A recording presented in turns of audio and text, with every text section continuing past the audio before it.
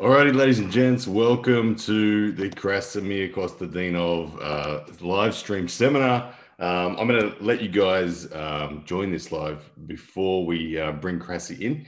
He is waiting in the waiting room of the Zoom right now as we speak. So I'm going to give you guys a chance to get in here before we start this formally. All right, let me just bring this up so I can see what your comments are and all that sort of stuff. And we will go from there. Please forgive me if I am struggling a little with getting this underway properly. Once we're underway smoothly and I've got your questions coming in, then it will be no dramas. But we've got 5 minutes before we actually start with Krasi. And we'll go from there. So I'm just going to see if I can get the live stream up on my phone as well so I can see your comments.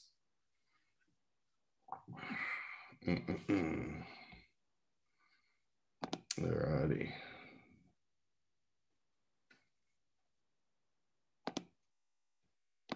Hope everyone is well. Let me just close these down. Waiting for some people to come in. Concurrent viewers. It looks like we got one person in there at the moment. Fantastic. Good morning to you. Good evening to you, wherever it is. If you're in the USA, it's probably lunchtime. If you are in Australia, it's early morning. People like Tim Graham, I know you're going to be here. Tom Demkowski. There's a few of you guys. Anyway, and if you're in Europe over there with Krasi, then it's late at night. So all three corners of the globe we've got going on at the moment. All right.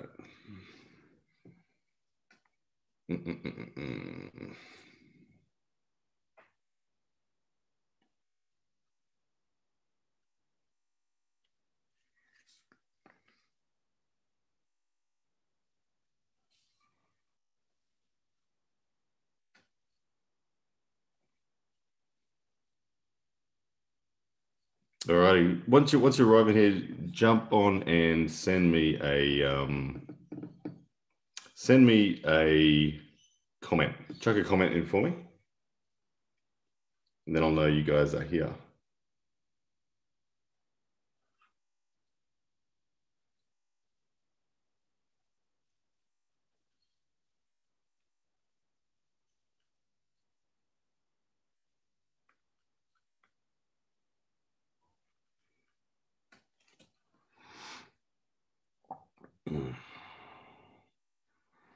All right, it looks like we've got a couple of viewers coming in. That's what I like to see, guys. Can you chuck a comment in? Let me know you're here, and we will get underway. We've got Krasi in the waiting room. He's not too far away, so I'll just wait for everyone to arrive before we get the actual seminar underway properly. But throw a comment in. Let me know you're here, and yeah. Can't wait to get started. I think we got about 20 odd people that we've got in here today, so it should be awesome. Make sure you get your questions ready for Krasi. It's going to be good. So just waiting on the time to get to that 12 p.m. and then we'll kick it off.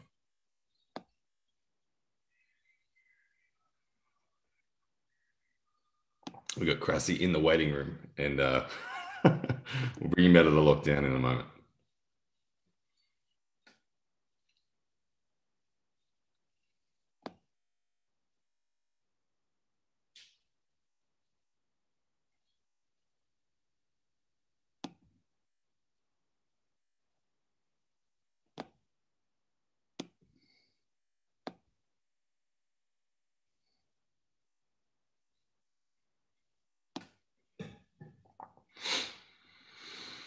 Alrighty.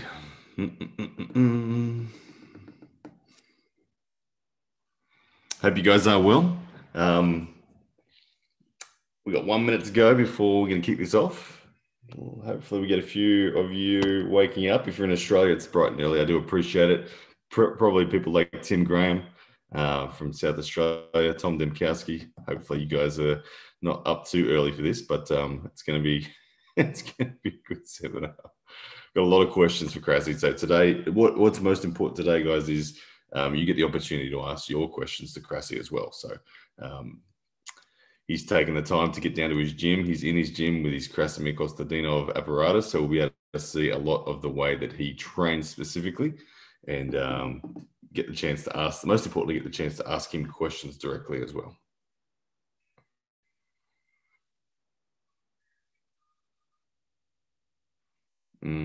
All right. So we've got a bunch of people in here. Chuck, guys, if you are in here and you're seeing the live stream successfully, just throw a comment up for me so that I know that we are good to go. And then as soon as I see someone comment, I'll bring Krasi in and we'll get underway.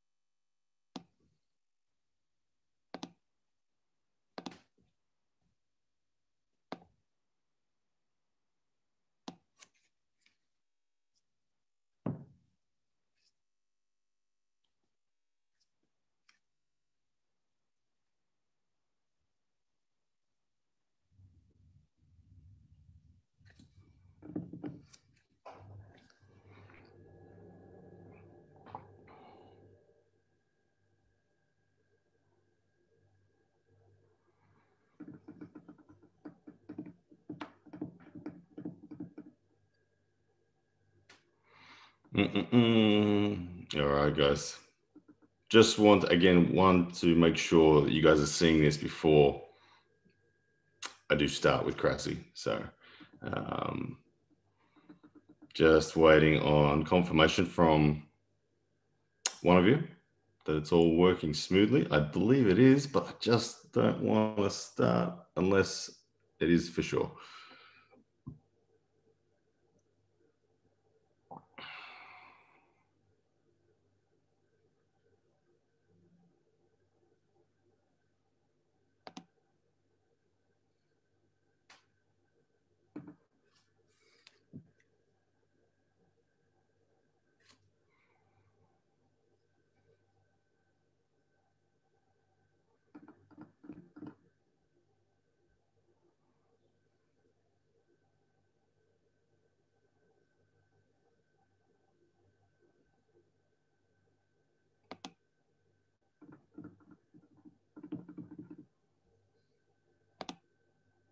Hey, Sebastian Burke, thank you so much for the comment. It looks like we are up and running. All right, guys, I'm going to bring Krasi in and we will get underway.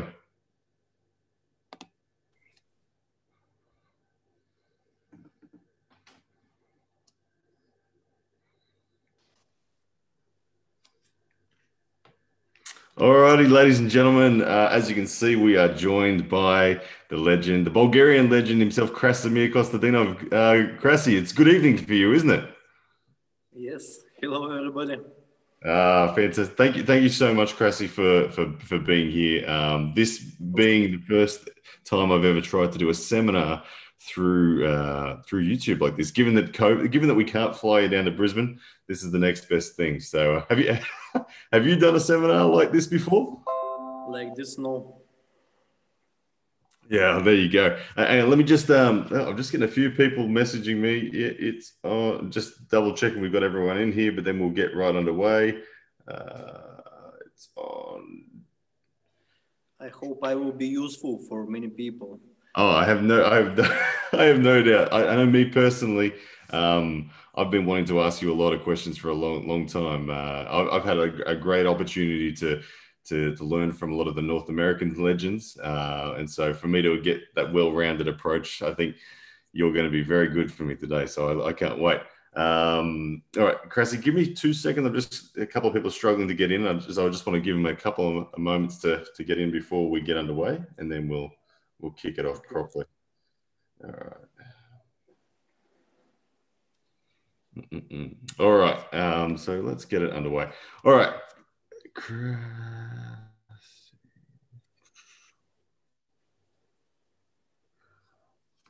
All right, ladies and gents. So Krasimir Kostadinov, as you would be well aware, one of the absolute legends of the sport. Krasi, I would love to start this by hearing a little bit about your story, the origins of yourself as an arm wrestler. How did you find the sport? How did you get into it? And tell us about that early days journey. I was the strongest in my class in school, and I was beating even the boys from the higher classes. And when I was 17, I found out that there will be national championship in Sofia. Mm-hmm. I decided to go there, and I got fourth with left and third with right, without any knowledge about arm wrestling. And I just fell in love with the sport and said to myself that one day I will be the best on earth. And I am still chasing my dream, actually. Yeah. You're very close. You've been what Krasi? What year was that you went to that tournament? 2005. 2005. So okay. So 15 years in the sport. So that very first tournament, what was the level of the tournament that you were pulling in? Like what? It was pretty good level, actually. Back then in Bulgaria, there were more competitors than now. We didn't have so many world champions as now, but the popularity of the sport was higher back then here. Okay. There you go. And especially the junior class that I pulled, there were two really good guys there. One of them became second at the Europeans 3 weeks after that. So with that third place, I was showing to everybody that I have potential to reach something.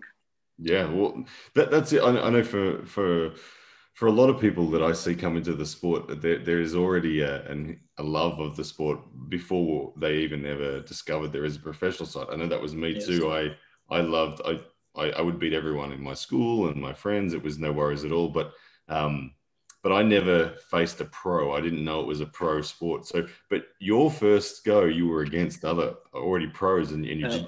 I can say something about that competition. With left arm, I grabbed with the guy who became first, and we were like this. Nobody moved. We just caught each other's hand, and nobody moved anymore. And the referee said, "Wow, what a grip, like a champion's." and after that, he just bam, he flashed me. I was, what the fuck? What just happened? I couldn't realize how strong he was.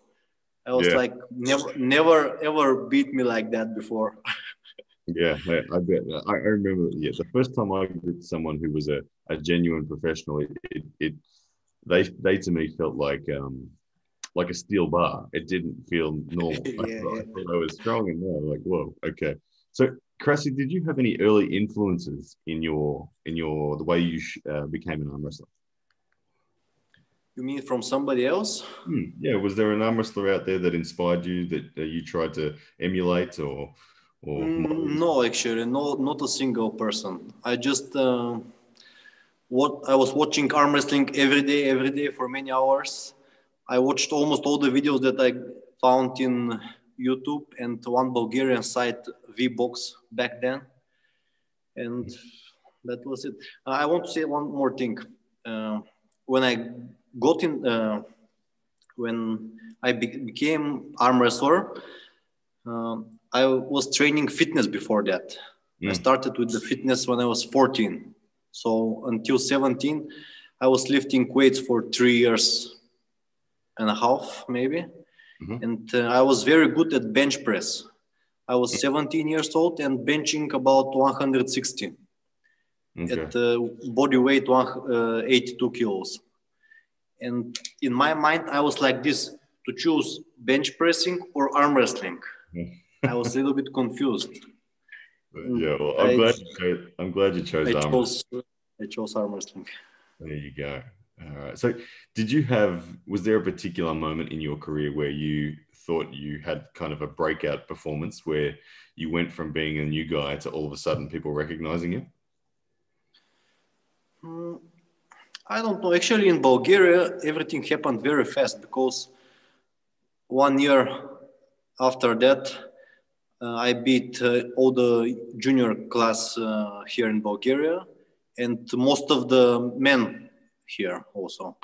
So very fast, I beat almost everybody with right arm in Bulgaria. Just 3-4 people were above me with right arm. And after another year, I was already national absolute champion. There you go. So, what year did you become national absolute champion? 2 years and a half. Oh, very good. That's impressive. That is a very steep rise straight to the top. So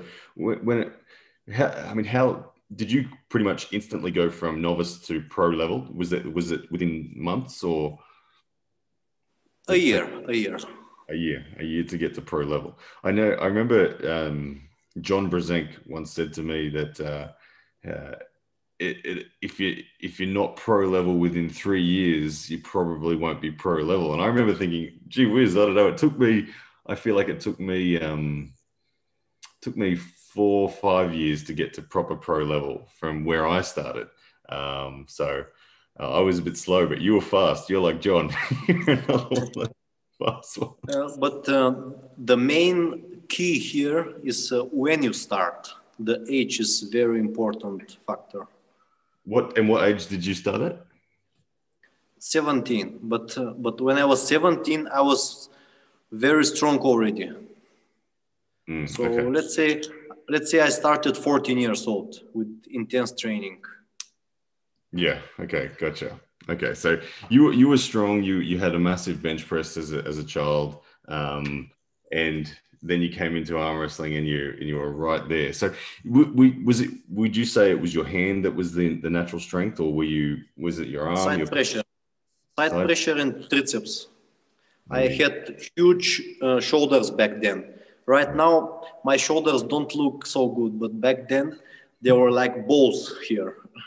Yeah. Oh, there you go. Okay. Well, what do your arms measure? Your biceps very famously look enormous in a lot of photos. Right now, right now it's 47 centimeters cold, my right. Okay. What's that in And inches? 45 is left. I don't know in inches. Oh my goodness. Anyway, so it's pretty clear that the background of yourself, you were strong as a child. You came to the sport and you naturally did well. But you've gone on since then in 2005 to become, as you said, you're pursuing to try to become the best in the world. I know people like Engin Terzi will say that you are one of the most technically aware arm wrestlers on the planet. Who did anyone teach you, or did you teach yourself? Like, where did your journey begin on the technical side of things?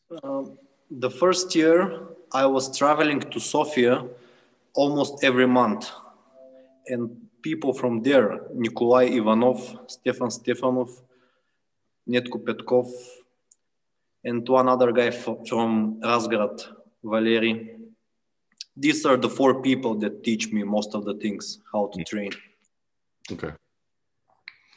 And where you sit now, I think you're famous for your hook. But were you always a hook puller predominantly, or did you start out as a top roller, or where did it begin? Hook from the beginning. Okay. From the beginning till the end. That's very good. And I don't know, is Bulgaria, would you say Bulgaria is predominantly a hook pulling nation, or is it balanced? Or? It's balanced. Okay. About 15 years ago, Bulgaria was top rolling nation because the best pullers from Bulgaria were from Gorno Oryahovica. There were 3 world champions back then: Цветан Гашевски, Stoyan Gulemanov, and Miroslav Ivanov. They're all from there. Yeah. But right now, from Tutrakan, my town, where me, Sasho Andreev, Božidar Simeonov, Dimitrina Petrova, all hook pullers, world champions. And one top rower, Elbin Ferrat, he was junior world champion. Yeah, there we go. Okay. So, Krasi, moving on, diving deep into the actual technical side of arm wrestling, what do you consider the most critical strength in arm wrestling? Side pressure, I would say. That's wrist flexion and side pressure. Lovely. All right. Can you expand on that? Why side pressure? As my friend Georgi Georgiev say, for arm wrestling, you need to have a strong elbow. There are many people who pull without wrist, but when they have strong elbow, they still can win the match. But if you don't have strong elbow, doesn't matter what else is strong, you will lose anyway. So that's why you need to have strong elbow to be able to go to the side. There you go. That's genuinely fascinating, Krasi. I honestly didn't expect you to say that. I thought you were going to say wrist flexion, given what when I visualize you arm wrestling, I feel like you're such a dominant wrist flexion based puller.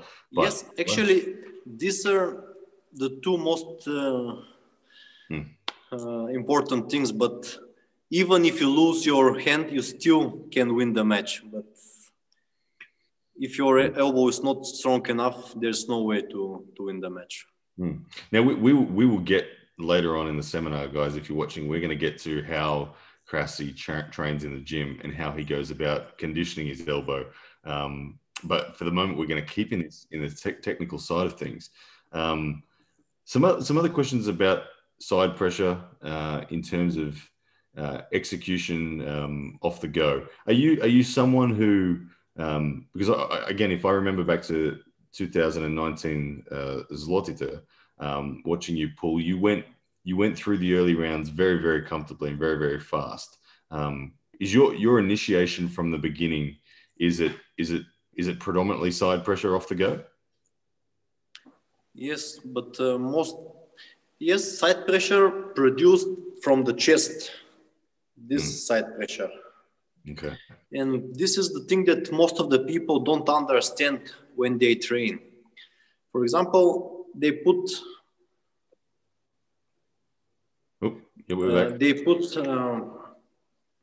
the table next to the pulley system, and they start to train like this side pressure. But when you train like this, your chest is not, you don't use your chest. You are only depending on your shoulder. I can show you on the pulley. Yeah, that makes sense. I'll admit that the way you described it that first time is how I often do side pressure. So if your shoulder is behind your hand, this is your chest. When you start to do this, you're using just the shoulder, not the chest. Okay. So I see you most of the times you just pull with your shoulder. You don't use your chest. And that's true. And that's why it's always hard for you to take the center from the beginning after the goal. So yeah, very much so. And winning that first moment in any match really is the critical determining factor, isn't it? I mean, you win the first inch, you've got control. So you would consider. Oh, we lost you again. You would consider. My battery is going down. I will turn the charger soon. Okay, so you would consider winning center the most vital thing in terms of the on-table combat? No, it's not the most important thing, because sometimes, for example, when I put Levan 2016, when I beat him, his chest was stronger than mine, but still I had the power of my elbow to stop the match.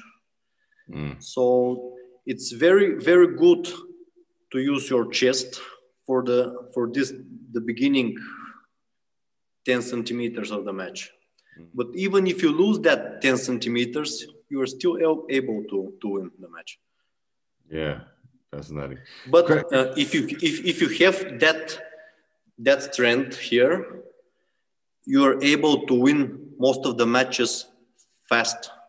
If you don't have that, most of the matches become very slow and long, and you're not able to win the tournament this way. Yeah, no, I can understand that completely. Like, so I've been someone who's been. I found myself defensively arm wrestling a lot of matches, and as you noticed correctly, I don't often use my chest at center, and that makes sense as to why I've struggled to win matches quickly, particularly in Poland. I was on the back foot right from the beginning. So, Krasi, tell me. Most of the people, when they train side pressure, they start from correct position, but it gets heavy, and after that they continue push like this, and that's a mistake. The thing is that you should just go with lower numbers and do it here. There you go. There you go. Training the most critical areas and sticking with them. Yes. I feel like Travis Bajan actually has a very similar philosophy with back pressure. He doesn't allow his arm to open up too much. He'll only keep it in the close zone. Tell me about back pressure training for you. Is that a similar philosophy? Do you try to keep it close and tight as possible? Yes, but depends if your opponent is going to go inside or is trying to top roll you. Because if he's going inside, you can drop your wrist and concentrate here. But if your opponent is going high, you can pull a little bit more open because when you're a little bit more open, the back pressure is stronger. Yep. And when you're going top against top, then you don't need to be so close. You need to go to get to as high as possible. But if your opponent is going inside, then you need to be really close here and to hold this, because when you're like this, you don't have so much side pressure. But when you're like this, the side pressure is stronger. Yeah, absolutely. Krasi, I want to dive much deeper into this specific cable training, and some people are asking questions about the pec and that as well. But before we do, I want to just take a step backwards a little bit more and talk about the technique on the table for a little bit longer before we get into specifically on the gym. But so you mentioned before that side pressure or your elbow conditioning and wrist flexion are your most critical. Where does a fundamental like pronation sit in the level, in the hierarchy of importance for yourself?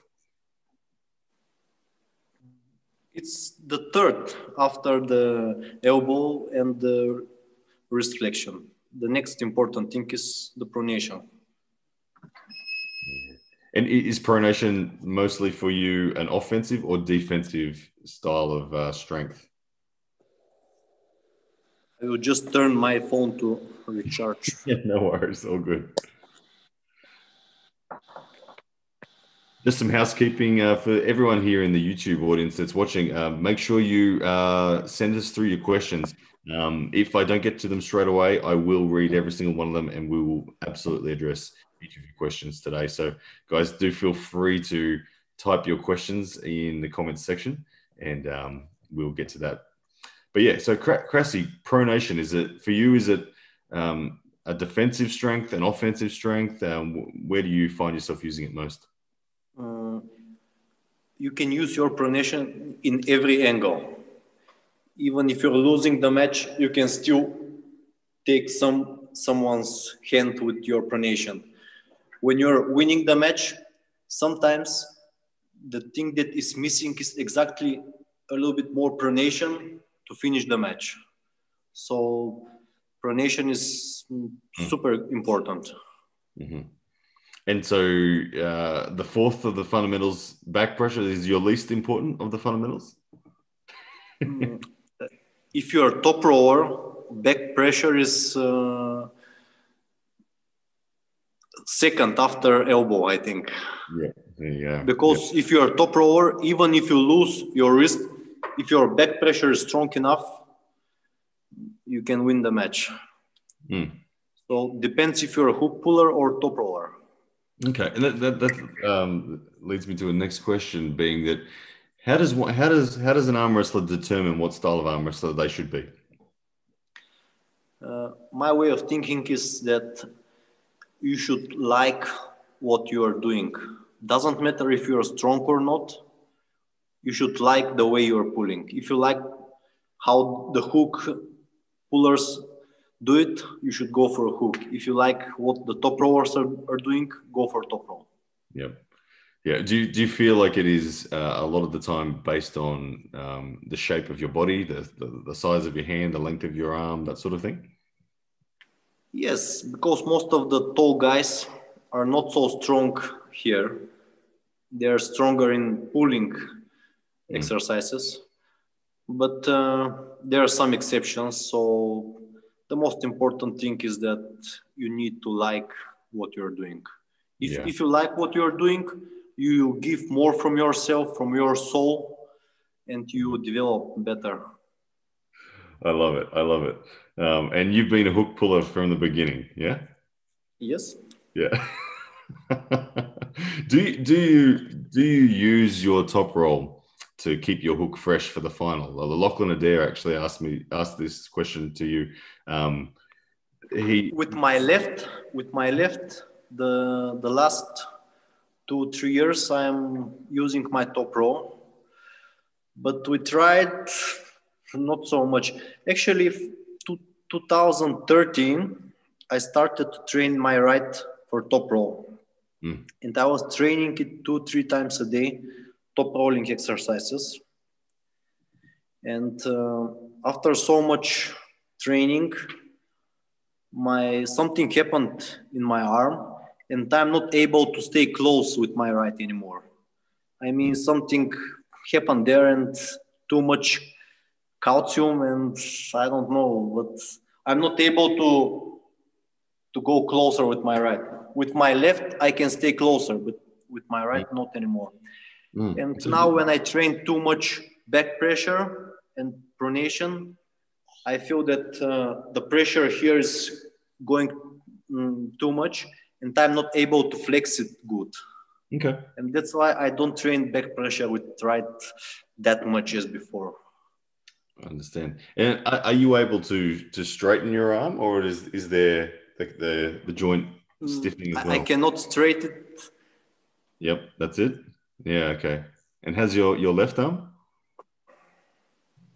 Yeah, bigger range, much bigger range. Yes. That's always. They asked me at one interview, why you stay during the match so open? And I say, this is the maximum that I can go forward with my shoulder. So there you go.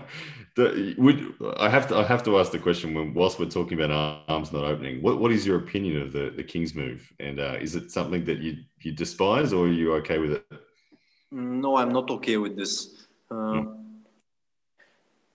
I think that that thing should be stopped because no, most of the people who doesn't understand arm wrestling think that this is just the other another technique, but I don't see it this way because when, for example, Michael Todd pulled against Andrei Pushkar, rest in peace. Uh, Andrei Pushkar was going with all his power to finish the match, and Michael was staying like this and talking to the referee. Mm. I don't see it fair. He's just sitting there and waiting for the opponent to get tired and after that to finish the match.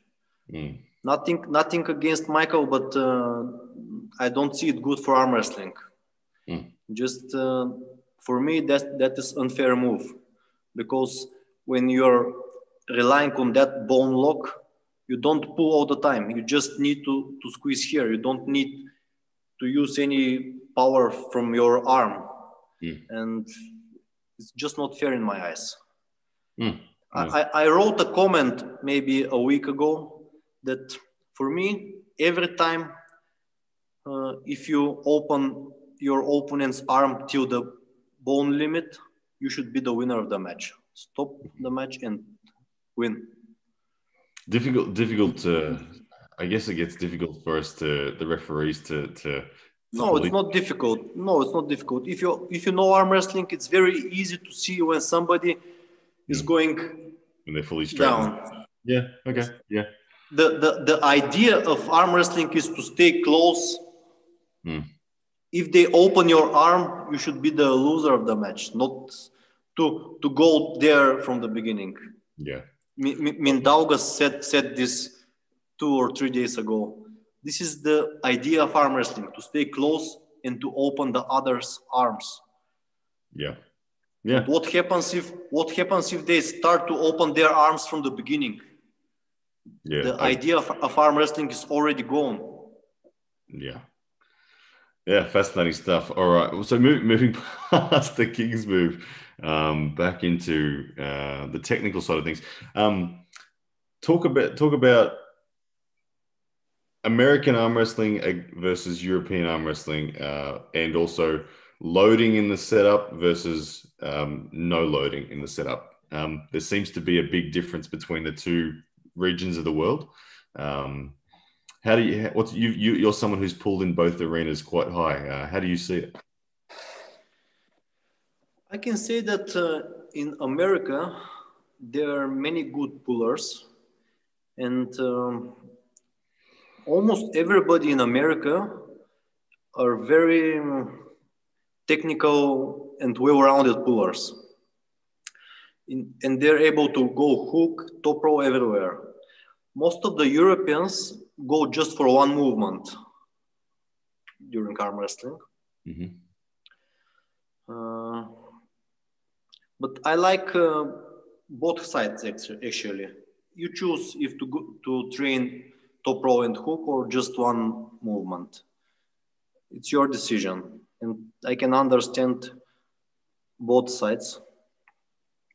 And about the loading or not, here in Bulgaria and in Europe, we are used to pull relaxed with no loading before the start. Mm. Actually, when you're loading, you're not able to be fast on the go. Everything is happening slower after the go. Mm. So we are used to stay calm with relaxed arms and just Mm-hmm. explosion on the start. That was 100% for me the most difficult thing with my experience at Zloty last year. Was I coming from an Australian background and an experience with the USA pullers. I'm so very used to a lot of load in the beginning, and as soon as the ref script happened in Europe and there was no movement, I felt like I didn't even know in myself which direction I was going to go off the beginning. So how does? But that's because you don't have chest. If you have a stronger chest, you will know where to go. Because the way it's now, you don't know where you will go because you know that the match will start from here, and it will not go where you want. It will go where your opponent put you. I love it. There we go. Well, I've already received more value from this seminar than that I could have asked for just to identify that. Fantastic. So there's been some very interesting matches. Notable European pullers going to WAL and struggling. Notable WAL pullers going to Europe and struggling. But what about the Hermes Gasparini match with Matt Mask? How did you see that? I don't know why the people are talking so much about that match. It was unfair, blah, blah, blah, blah. If you know arm wrestling, you see very clearly that it was pretty fair match. I don't see any confusion about that match. Just Matt won that match. That's it. Yeah.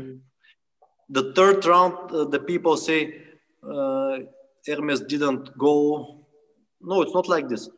Hermes started to load, but his hand dropped.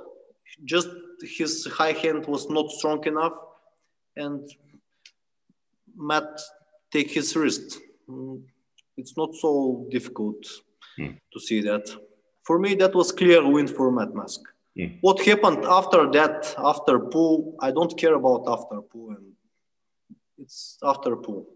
Everybody saw what happened on the match. That's it. Yeah.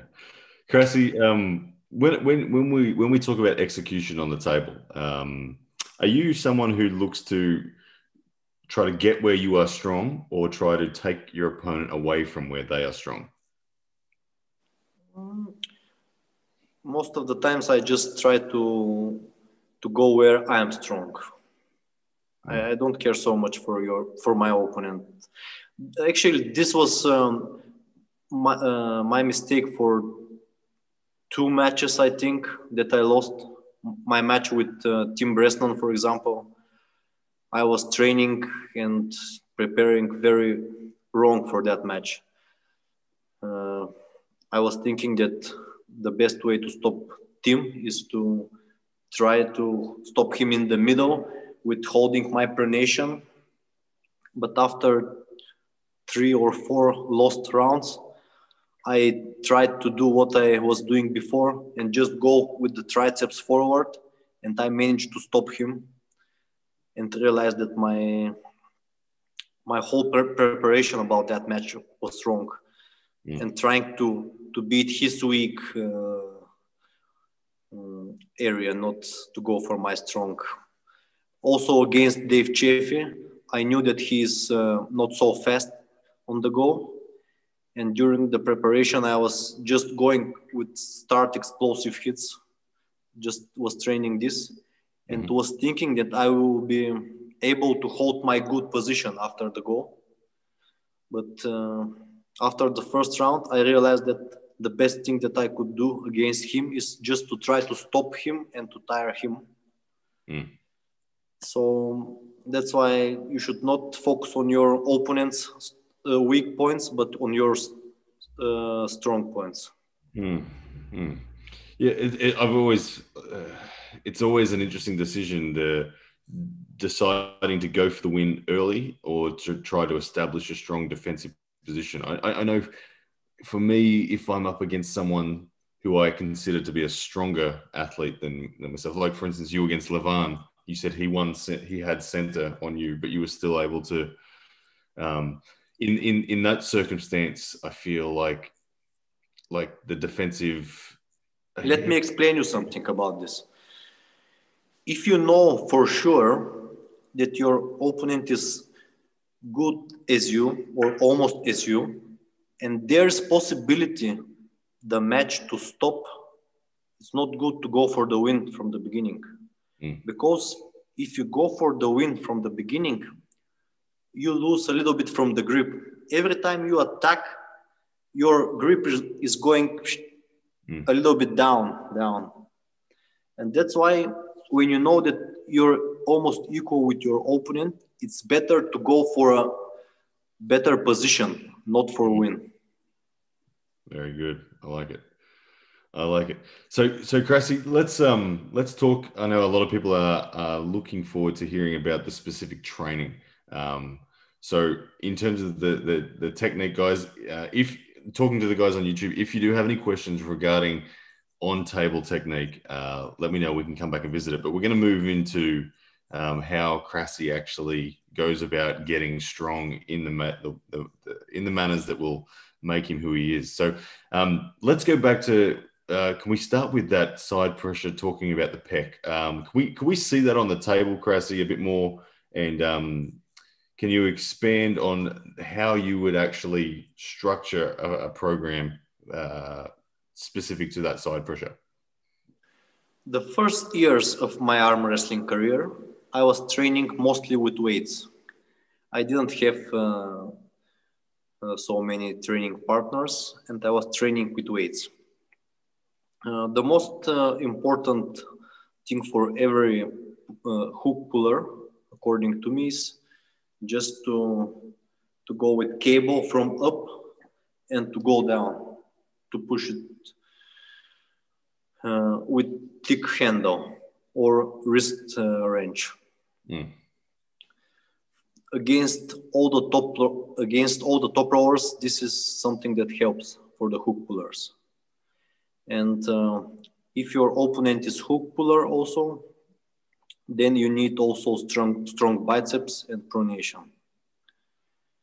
So I don't think that you need a lot of exercises. I believe that you need just 3-4 exercises, and that's it.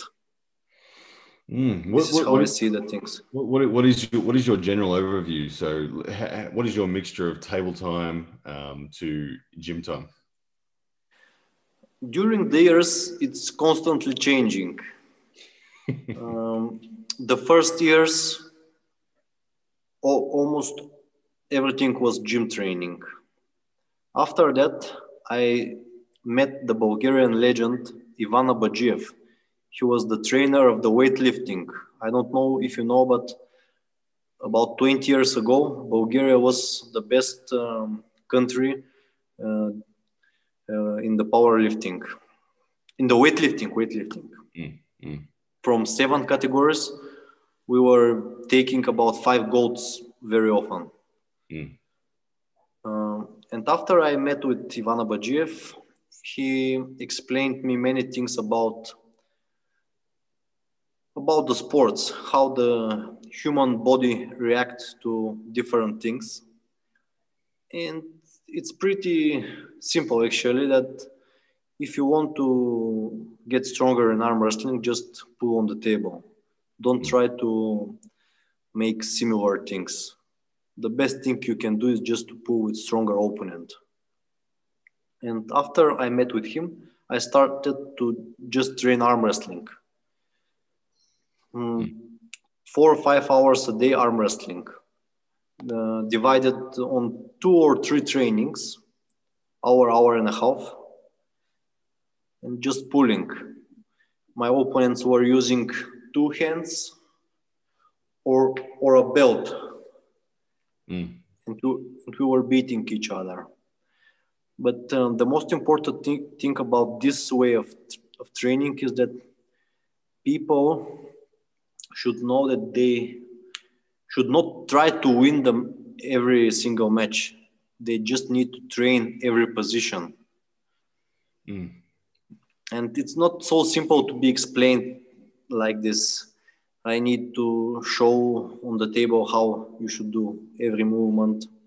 But the guys who are interested may see the seminar which I held in Amsterdam, in Holland. There you can see I show how I'm doing the things on the table with partner. Yeah, well, yeah, it is a challenge. And after that, I was training like this, just arm wrestling for a long time. How many years? I don't know. 2012, maybe about 6-7 years. I was just training arm wrestling, almost no weights. And 2019, when I pulled Barbosa, for about half year, I decided to make an experiment to go again just with weights. And actually, I was pretty strong that day. From my side, I think that I could win that match if I did what I did the first round. But I was training again, in my mind, something that didn't work back then. And I realized that you can be strong with weights, you can be strong with partners on the table also. So there's not just one way to reach the top. And right now, I'm training again mostly on the table. I'm doing pronation from the ground, some pull-ups like this, and bends in the morning after I wake up. There you go. So currently, so you go through seasons where it's gym or table or a mixture. And you yes, but most of the people should know that I like mostly to pull on the table. Every day, 2, 3 times, 4 times a day, just to pull on the table. There you go. And are you finding different opponents for that, or are you how do you get that many opponents and that many people to group up with? I'm just training with 2, 3 guys here. They're juniors and they hold me with 2 hands or with belt, or with Dimitrina Petrova, my girl. She can hold me with the belt also. Lovely. Tim Graham wants to know. He would like to hear what specific 4 exercises you made mention of. You referred to that you're when you are on the gym on the table. You mentioned the high pulley. Yeah. I can tell you for a hook puller, for example, from a pulley from up going down. I will show with my left because I can stay closer to push down. So 1. Another thing is that you can do it with a belt over your thumb from the ground, pronation, or on the pulley also. You can do it from down position to pronate. That's 2. At the pulley again, let me show you.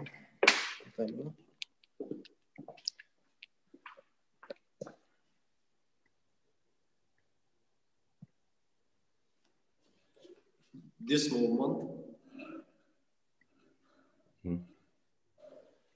that's 3. And what else? Krasi, I've seen you. Also. Okay. Krasi, you've mentioned about strict starts in your training, that you don't train with your wrist already bent, regardless of handles. You try to start in the most difficult position possible. Yes. Can you expand on that for me? The match starts from here. If you start from here, that means that from here to here, you don't train this and you will not be strong in that point. So if you want to be able to take the center after the goal, you should train that. You cannot think that you will miss that part, but when you go on the competition, I will be able to do it. No, you will not be able.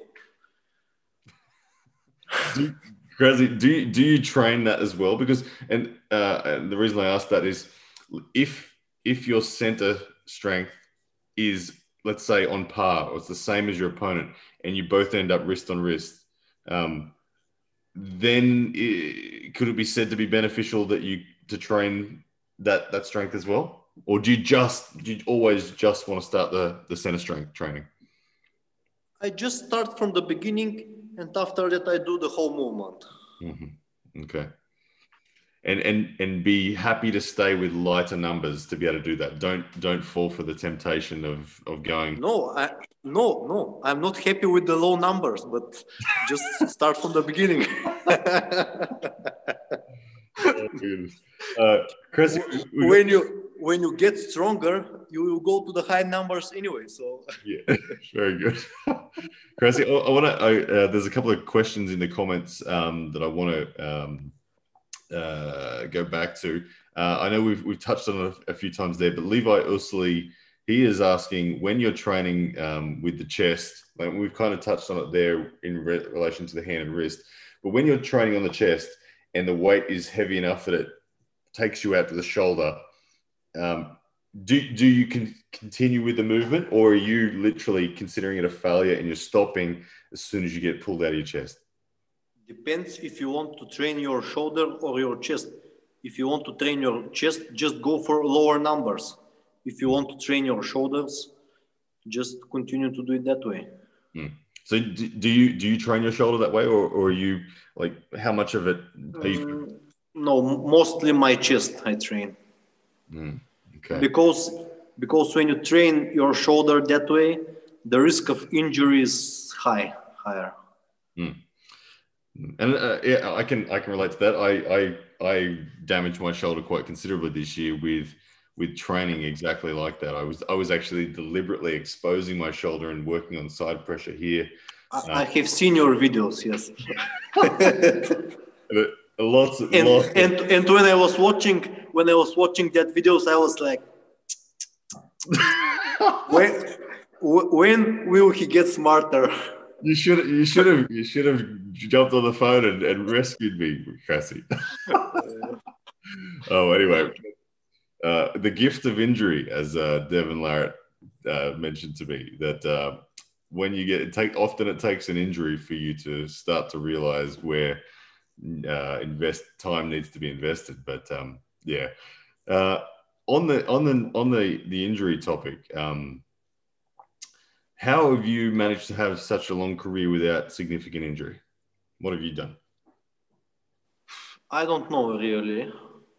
Most of the years my right have been just great. I had injury 2017 at the Nationals with Sasho. And after that year was not so good for me. But all the time, my right was good, except 5-6 months, 2017. With my left, I had a lot of pain during the first years. And I didn't know what to do. I was hurt and I was continuing to train and to push and to push and to push. After that, I realized that this is not the way you should go. When you have pain somewhere, just leave that area to rest. Just train the other areas without where you have no pain. If you have pain anywhere and day by day it's not going away, you should just give rest to that place. It's interesting. You right back at the beginning of the seminar, you talked about your elbow being the most critical of your strengths in arm wrestling, and your ability to use your elbow for side pressure. How is the health of that flexor tendon in there? Is it ever painful for you? No, about that joint that you mentioned, if your fingers and wrists are strong enough, you will not get hurt there. When you are strong here, the pressure goes in the muscles. When you are weak here, you just go side pressure and all the pressure goes down. Yep. So just get stronger here and you get rid of that pain. I 100% agree with that. Often for me, it's always been some degree the best way to get stronger here is the wrist range, because it makes you squeeze and curl. So with the other handle, with the thick handles, you will still be uh, going with that pain.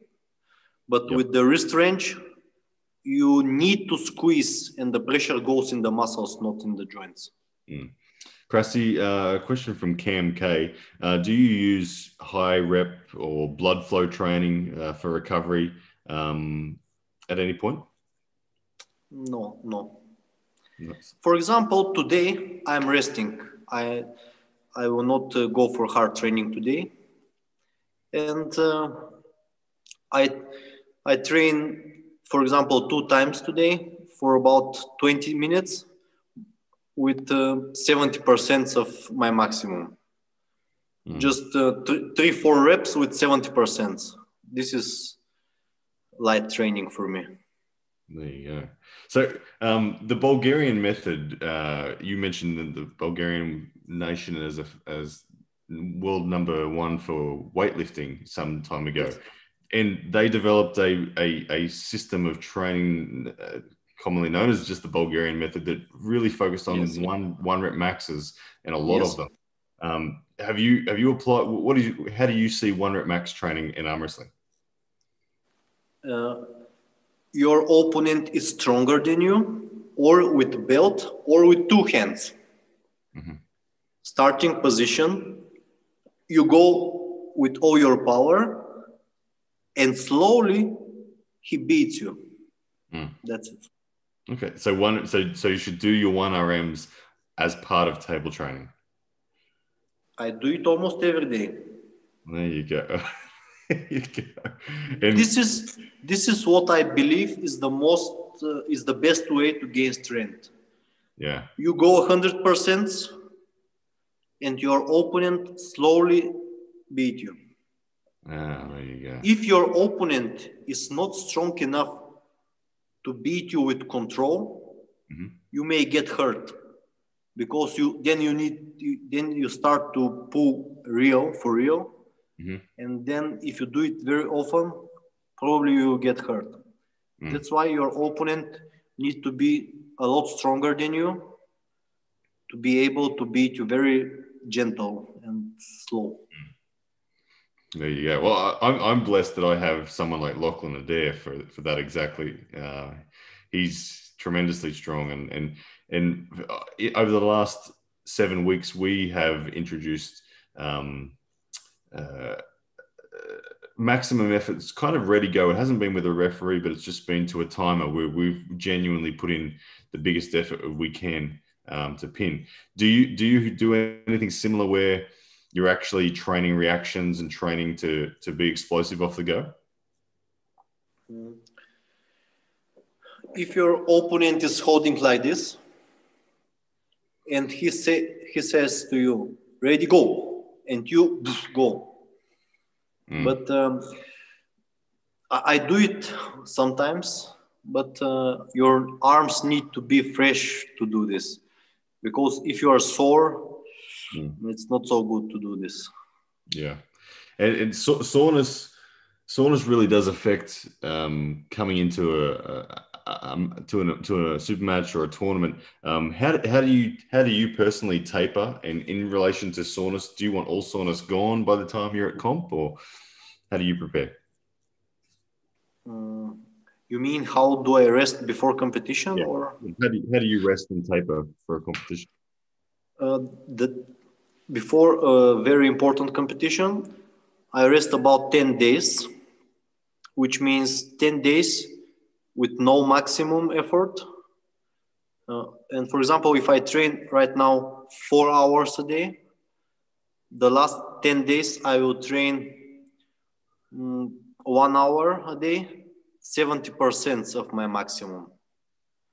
And I may skip a day, for example. Depends how I feel my arms. If they are very sore, on the 8th day before the competition, I may skip that day to do nothing. The next day, again, I will train 1 hour, 70% of my maximum. Depends how I feel. I may skip one more day, and again, 70% of my maximum. And usually after 4 or 5 days, I am already feeling comfortable, and I can go even 80% of my maximum 5 days before the competitions. Mm-hmm. And the last 4 or 5 days, again, every day, 30, 40, 50 minutes, 70, 80% of my maximum. There you go. So you don't. I've heard so many different contrasting opinions on that. I remember I've heard one end of the spectrum, John Brzenk. I remember he said to me if there was $1 million match for him and it was a year from today, he'd train hard for 10 months and then have 2 months where he was very, very, very light.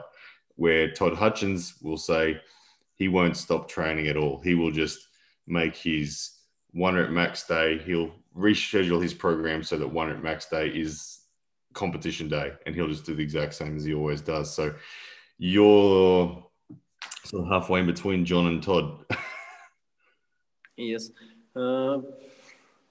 I know for sure that if you don't train your maximum more than 1 week, it goes down. I can bet money on that. Every strength sports have proven that.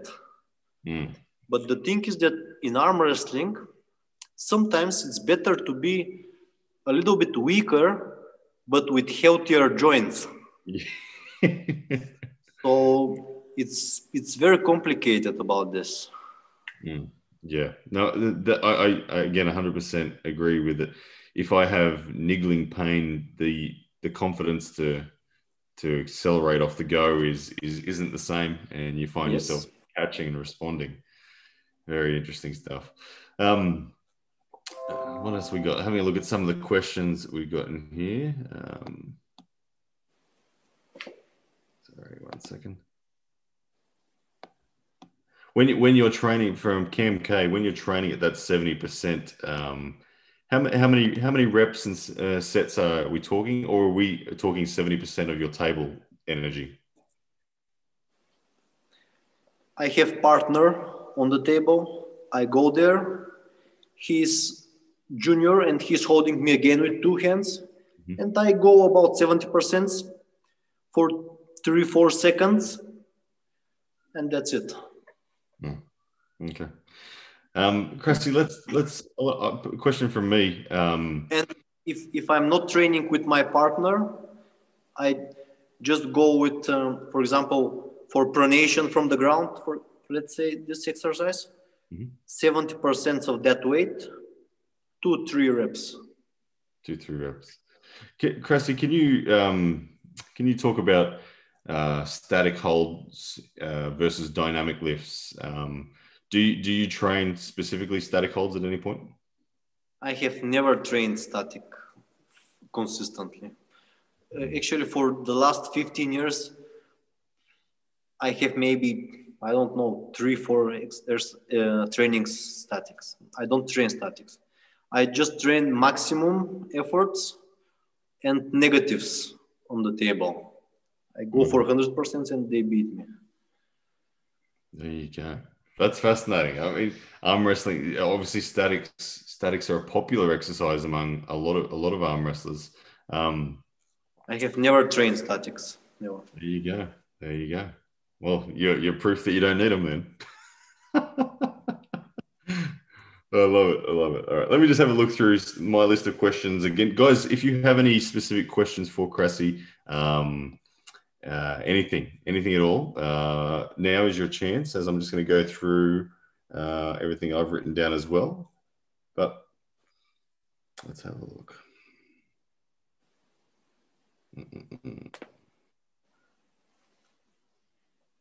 What about warming up for competition, Krasi? Are you someone that has a warm-up routine, or are you someone that likes to go in cold, like some people? This is a little bit problem for me when the competition is too long, because I'm used to warm up a lot and I need somebody to warm up with. I'm not, I don't feel good if I warm up with weights or with bands. I prefer somebody to catch me with 2 hands and me to go almost 100% before I go on the stage. Okay. And for example, I warm up about 15, 20 minutes before the first round. I go on the stage, I win, and after that, I sit on my chair and I'm waiting to see my name again there. And for example, most of the competitions, they show three matches, the next 3 matches. And when there are 2 matches before my match, I go and I do one more warming up set. 2 matches, that means about 5 minutes before my match. I do another warming up, and that's it during the whole competition. Okay, there you go. A question from Cam K. As a hook puller, do you train specifically supination? No, the people who are training supination like this, according to me, they don't understand arm wrestling. I don't see how this thing can be useful. Even if you're a hook puller, it's not good for you to go like this. It's always good to hold your pronation. Doesn't matter if you go against top rower or against hook puller, it's always good to hold that pronation. It's never good to hold like this. It's never good to be in this position. That's why I don't like this training. Every time I train, I go with this way. Never this way. Even if I try to hook some top rowers, I never go this way. I always try to go here. There you go. Question from Levi Usley. How do you specifically recommend to train your biceps as part of arm wrestling? If you have a pulley that is on the table, this is the best way, according to me, because when it's on the table, you can train it. Let me show you what I think is the best for biceps.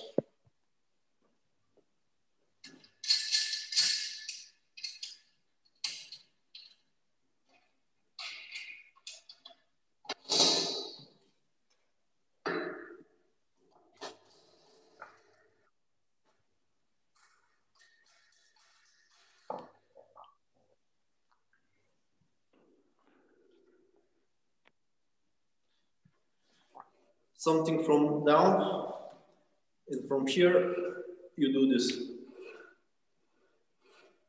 Because this way you're not training just your biceps, but your side pressure also.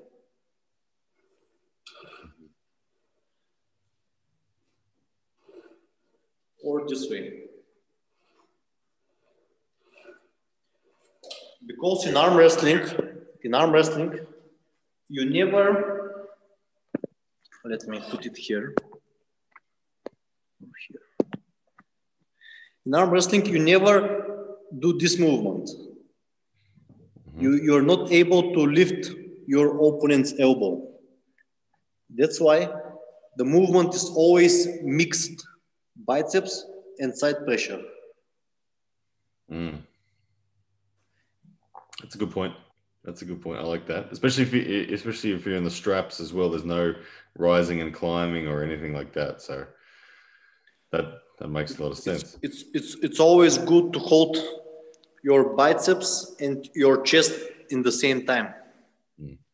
And so that reiterates the point you mentioned earlier about maintaining good form. If you're not on the table with an opponent and you're training with the pulley to maintain true form that is what will happen on the table. A lot of people you'll see on Facebook, myself, I'm guilty of it, going to positions that I never go to in a match on the pulley just because I'm stronger there.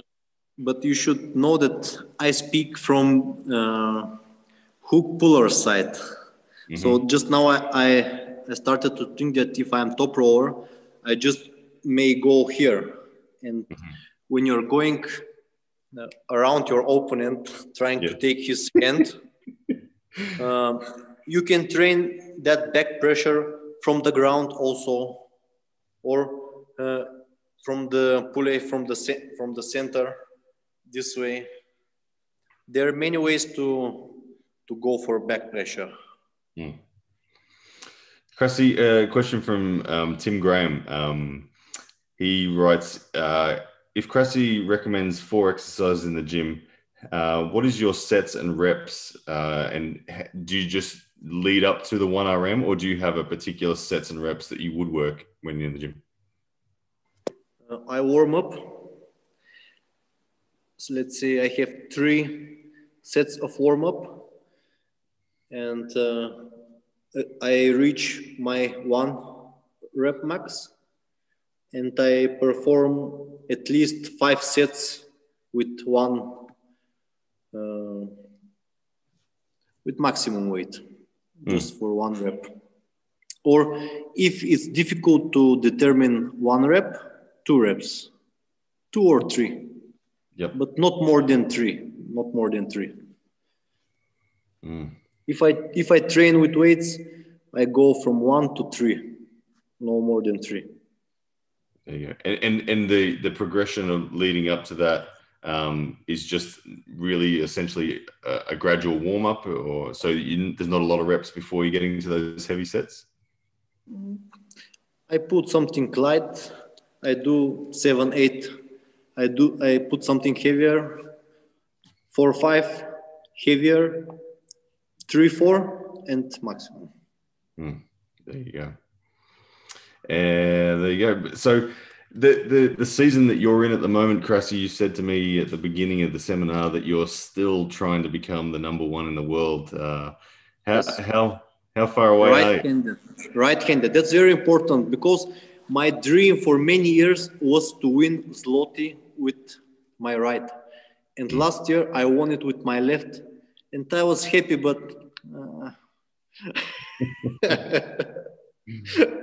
yeah, I mean, it was a good performance. Your left looked absolutely killer last year. You put everyone to the sword very, very quickly. And the thing is that I was training my right maybe 30-40% more than my left, and I was 20-30% stronger with my right, but with right got second. And so Krasi, you're going to be pulling the top 8 should COVID allow it to happen.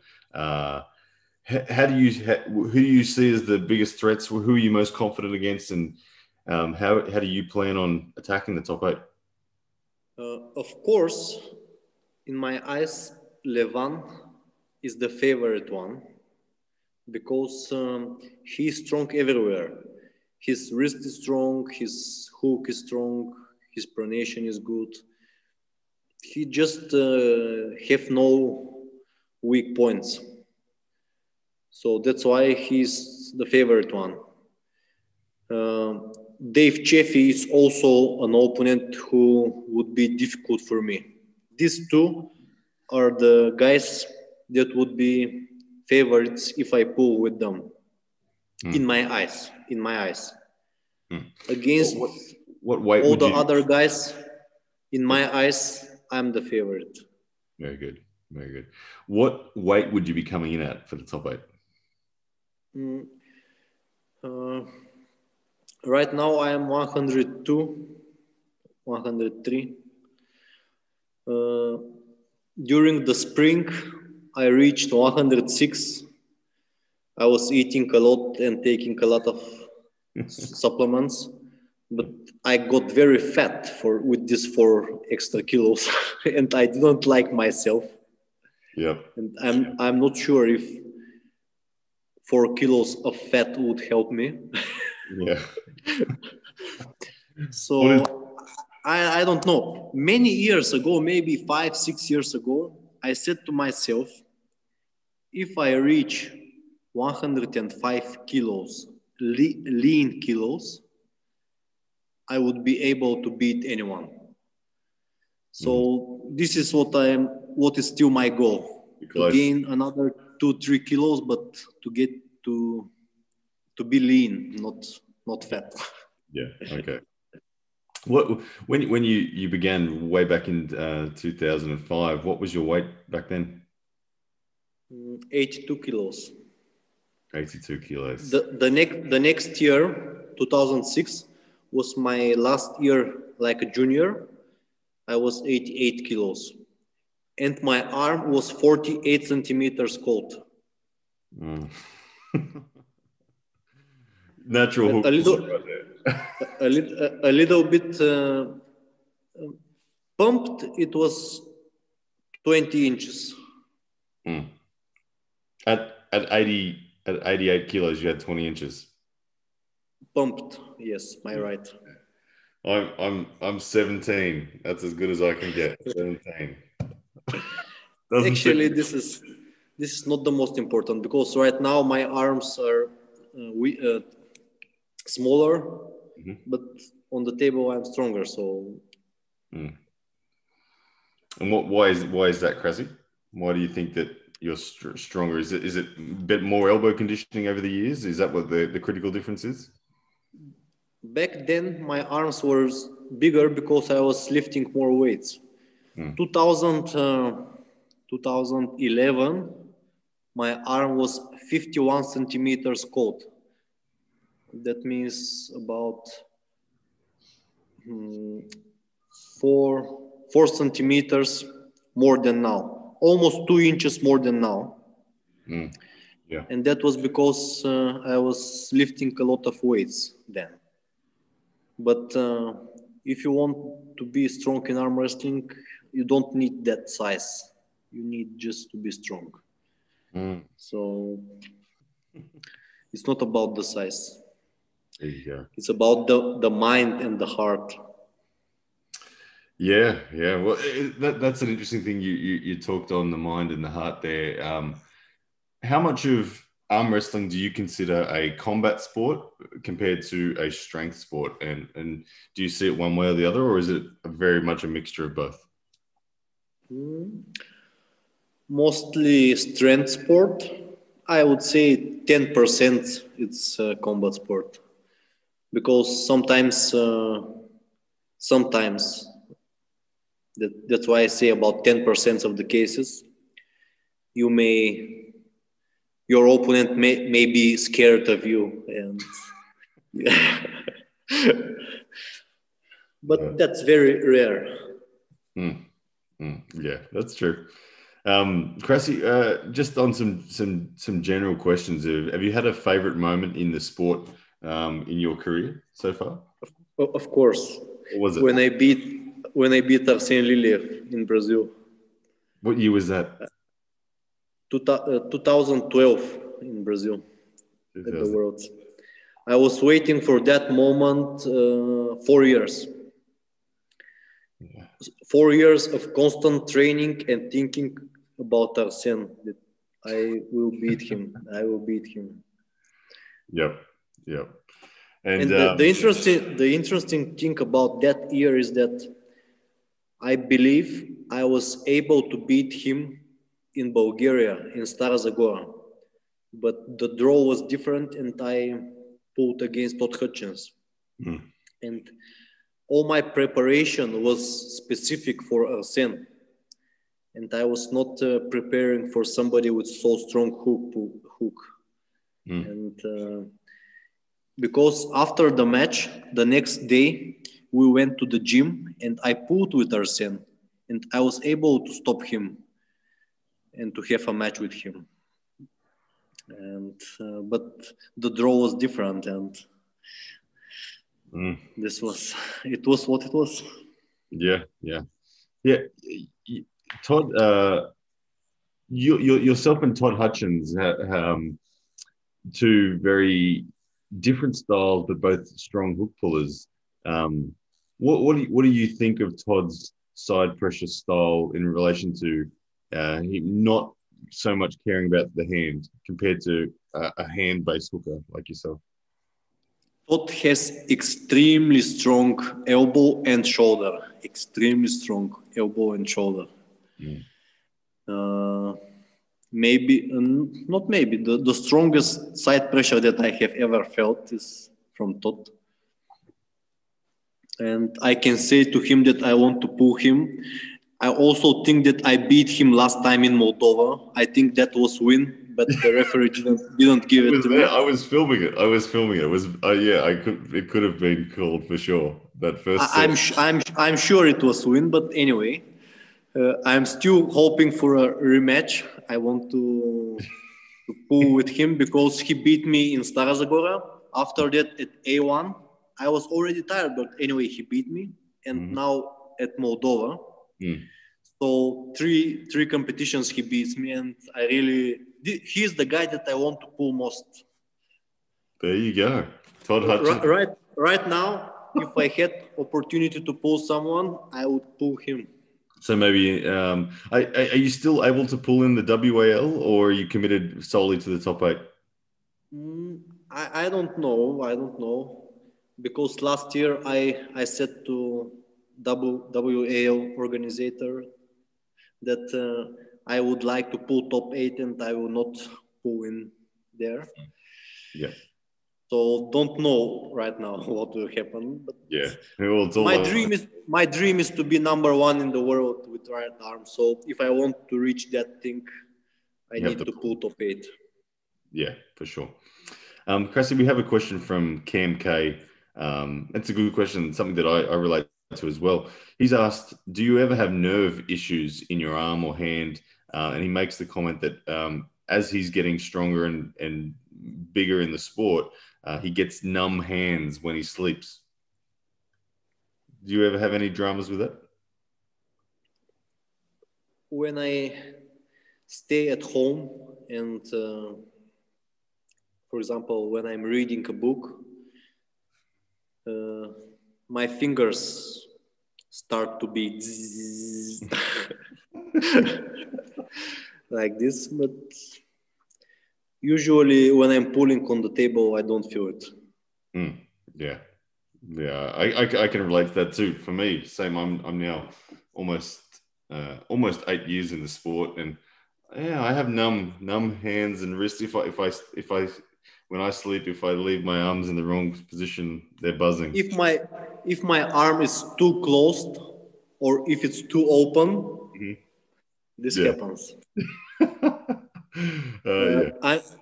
For a long time, I'm sleeping on pillows. I put my arms on a pillow to not be straight. Yeah, there we go. There need to be something to put my hand on. The life of an arm wrestler. We've all got the same. This is interesting because when I started arm wrestling, 2005, and that strong guy that beat me with left, he was something like this. Said to me, "Oh, don't start with arm wrestling. I'm sleeping on pillows." And I said, "What do you mean?" He said, "I need to put my arms on something." But I was like, "Okay, I will be like this, no problem." Yes, not the worst thing in the world, but have you ever lost feeling like in a permanent sense? I know that when the very first national tournament I ever pulled, there was one particular slip that we went to straps where in like a triangle from my pinky down my elbow, I could scratch here and I lost feeling. No. Okay. But it came back. It took about 5 months for it to come back before it was good. So. Thanks, good no. Yeah. Wonderful. All right. Well, I'm going to put one last call to the YouTube audience there. We've answered each of your questions so far. So we do have Krasi still here. I see a couple of people have just arrived late to the seminar, but guys, last call for questions for Krasi.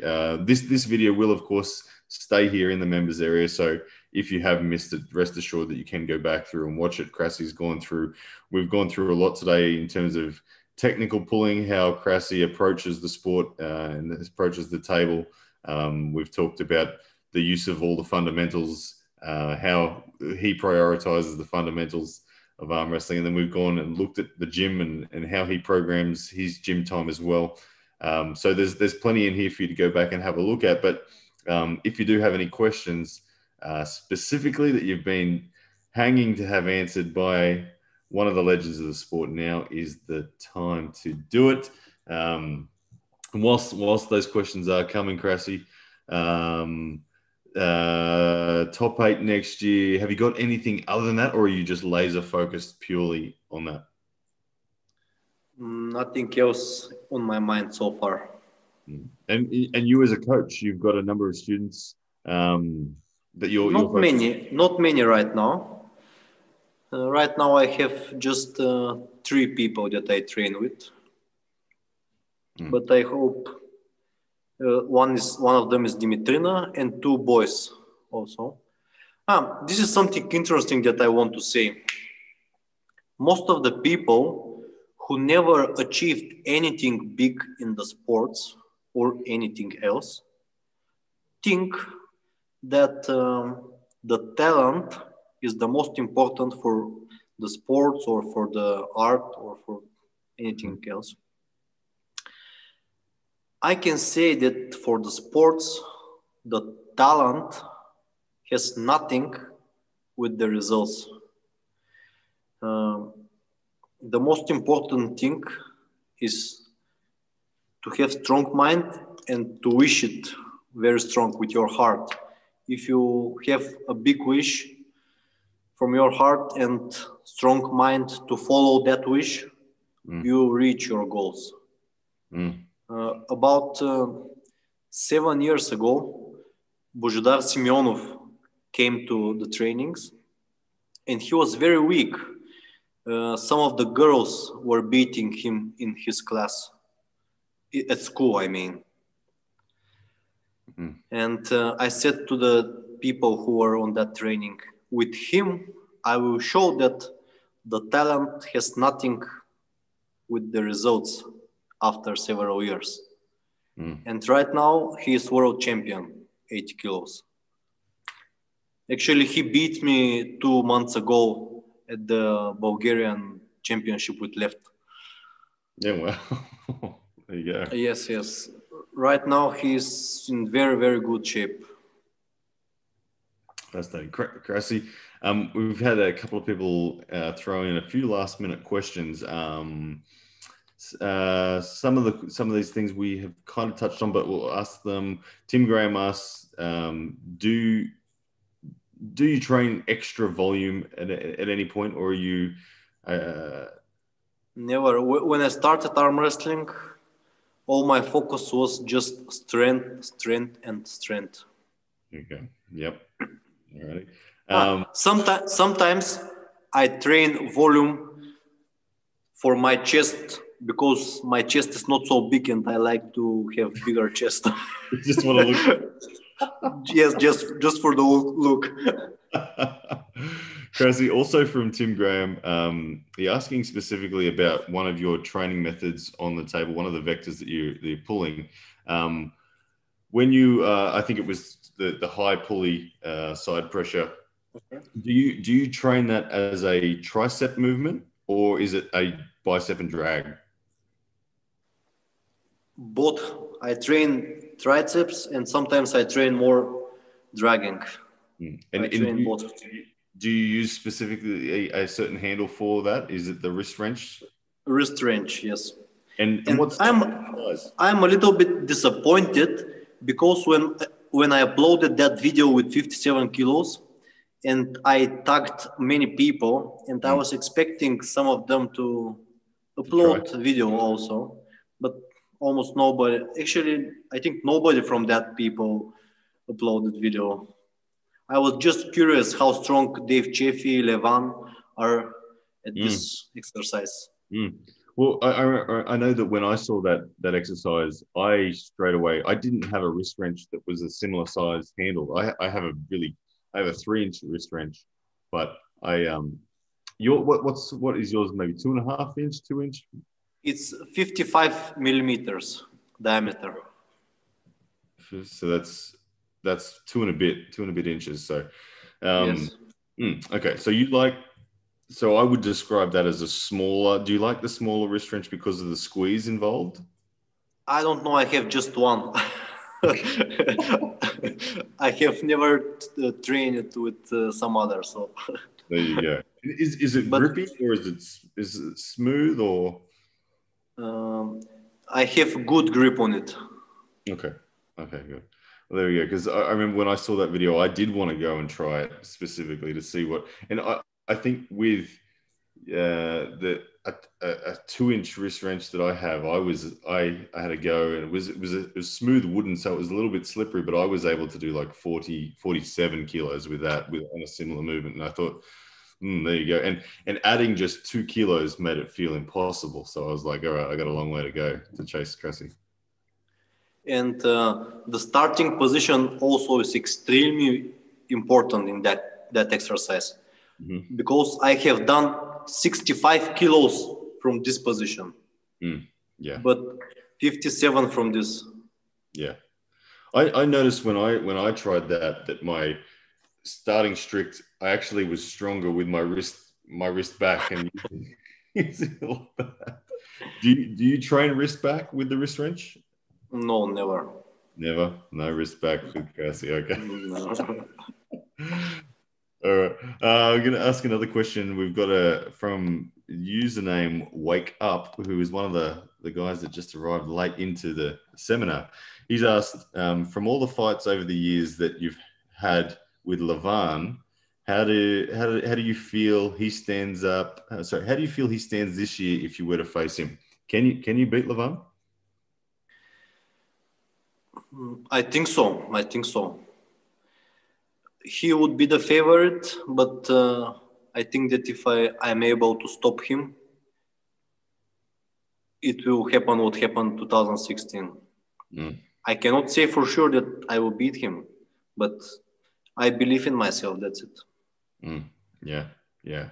I see it as well that I can imagine that if you get your wrist bent and get him sort of palm up, I feel like yeah, you will win the. I don't know if you know this, but at Nimirov last year, Silaev beat me, right? He and Oletin were training together sometimes, and they told me that Oletin told me that if he managed to take Silaev's wrist, he beats him. But sometimes Silaev just flashes him. So, and Levan and Oletin had a good fight in the first match. And that's why I believe that we all were with not so big differences. So we'll see if I will pull him again. Well, hopefully we do see it. Well, Cressy, I'd like to personally thank you for taking part in today's seminar, and there are as many people in the comments. It was a pleasure for me. Also expressing their thanks for you to being on here. So it's like I said, for me personally, I've really enjoyed today. I got a lot of value out of hearing some of your philosophies, and also you even gave me some specific coaching on side pressure and engaging my pec, which was one of the big points that I remember. But Cressy, thank you so much for this. Guys, as I was saying, the YouTube, this video will stay here in the members area. So if you did miss the early parts of the seminar, you can go back and watch it after we end the live stream here. But yeah, once again, Cressy, thank you and best of luck for everything in 2021. We'll all be watching, and yeah, can't wait. Hopefully we I'd love to get over to Bulgaria personally and to just get some training with you and Jordan and whoever else might be there. I maybe will train with Jordan tomorrow. You'll be training what, sorry? Oh, with Jordan? I would yes, no. His name is not Jordan, but Jordan in Bulgarian. Jordan, yes. And hopefully I didn't say Krazy at any point today. I tried to I hope that after this video, most of the guys will understand that it's not Krazy, but it's Krasi. All week I've been rehearsing Krasi in my head, trying to make sure. I can say one interesting sentence. I don't know who said that, but it's interesting. Doesn't matter doesn't matter what they're talking about you, as long as they say your name correctly. Yeah,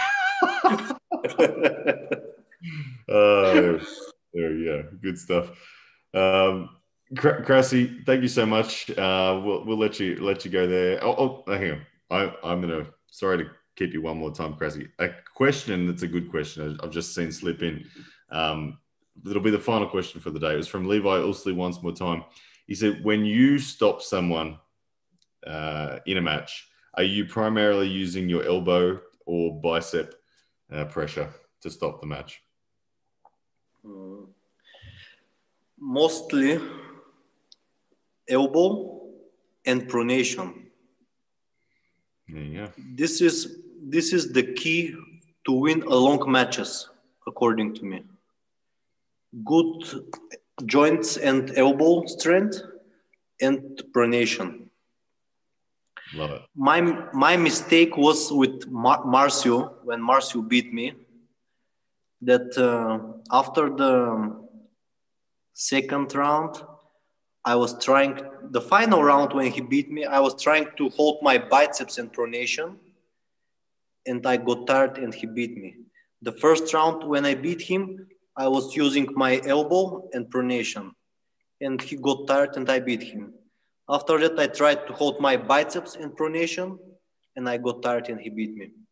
So that's why, guys, for a long match wins, you need your elbow and pronation.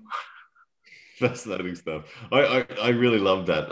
I genuinely didn't anticipate that you were going to talk about such value on the elbow today. So, but that's very, very, very fascinating to me. So, once again, Krasi, thank you so much for today. Really, really do appreciate that you took the time to do this. And for everyone here on YouTube, it really is amazing to get someone of your caliber to be able to ask you questions directly. It's a big honor for all of us here on YouTube. So, thank you once again. It was a pleasure. All right, guys, we'll leave Krasi here, and thank you all the YouTube followers for being here as well. It's the support from you guys paying to be in here makes the sport grow. Helps myself, helps Krasi, helps the entire community. So